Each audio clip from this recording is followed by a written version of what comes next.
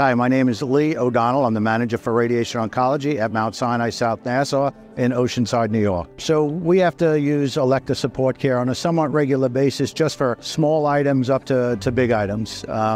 We use the Mosaic EMR, so there's always times we have multiple users that don't really necessarily have a lot of experience with the system, and the applications team and the support team are phenomenal to answer any of the questions that come up. So anytime there's a potential to have an interruption in treatment, it could have a negative impact on patient care.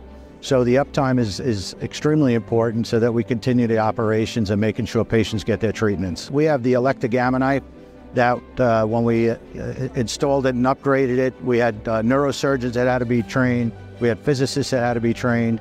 The training that they provide is excellent.